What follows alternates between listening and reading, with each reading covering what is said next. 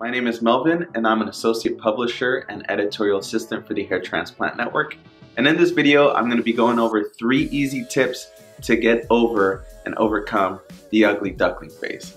But before we get started, if any of you guys are interested in having a hair transplant or you want to research a surgeon, I'm going to link the Hair Restoration Network discussion forum in the description box. Guys, it's free to register, and you can research any surgeon on our advanced search page going back to 1999. I like to think of our advanced search page as the hair transplant industry's Google, so take advantage of it. All right, now let's get started. Okay, so tip number 1 is let your hair grow. So many times I see guys dealing with shock loss and the ugly duckling phase, and they continue to cut their hair short because they believe the myth that cutting your hair shorter makes your hair look thicker. This is nonsense. This is not true. In fact, if you're losing your hair and you cut your hair shorter, the only thing you're gonna look is balder. Okay, so the first thing you gotta do is just let it grow. I know it's hard. I know, you may wanna buzz everything to make everything look even. No, you just gotta let it grow. And I'm gonna get into the reason why. Okay, so the reason why you wanna let your hair grow segues perfectly into tip number 2, which is you wanna use hair loss concealer. Guys, hair loss concealer is a godsend. When you're dealing with shock loss, when you're dealing with the ugly duckling phase, you want to use hair loss concealers because it camouflages the loss that you've acquired.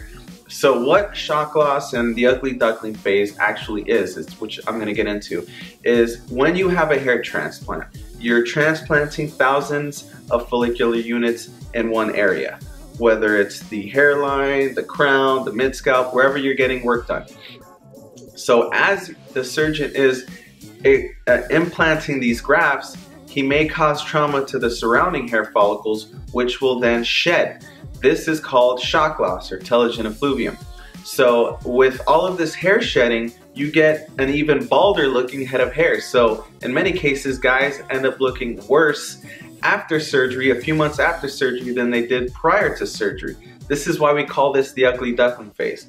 So to mitigate this damage, what you should do is grow your hair out. That was tip number 1, and then use hair loss concealer. Tip number 3, let's get into that. So tip number 3 is you gotta have patience. I know a lot of guys don't wanna hear that, but it's the truth. You just gotta trust in the process and have patience and trust that you chose the right surgeon and you did your due diligence, you researched the surgeon carefully, you were careful with the grafts after surgery, and now it's just the waiting game.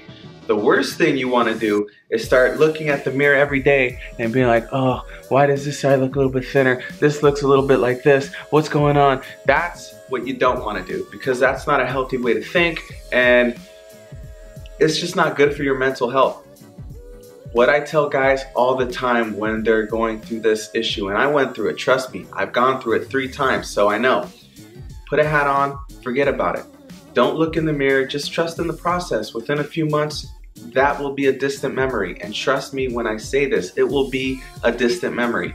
I went through the same thing. The worst is when 3 months hits and 3 months feels like you've had a hair transplant maybe like 5 years ago. And you're looking in the mirror and you're like, why the hell do I look balder than I did before surgery? It happens, shock loss happens. And another thing I want to touch on is the ugly duckling phase doesn't only apply to the top of your head, it also applies to the donor area. I know on the forum a couple of guys have messaged me back showing me pictures of the donor area. They had a hair transplant maybe 3 weeks ago or maybe like a month ago, and they're suffering from some shock loss. Guys, I suffered from shock loss. I'm gonna post a picture of what my top of my scalp looked like and the sides of my hair. So that picture right there on the top right there was probably 2.5 months after surgery. I was looking completely horrible. I looked balder than I did before surgery. And then this picture of my donor area was about a week and a half after surgery. You can see it looks pretty depleted. If anybody was looking at that, they'd be like, what the heck is going on with the scalp? But as you can see, it's healed. you know, now it looks good. This is even this is another surgery after that. So I've had an additional 1,300 grafts extracted from my donor, and as you can see, it looks fine now. So you just gotta trust in the process. Any shock loss that you're suffering in the donor area or the top will grow back. You can use Rogaine, you can take hair growth supplements like biotin and stuff like that, zinc and folic acid to try to boost the growth back. Not saying it will work, but hey, it doesn't hurt, right? Lastly, if you guys enjoyed this video, if you found this video informative, I would really appreciate it if you guys give me a like.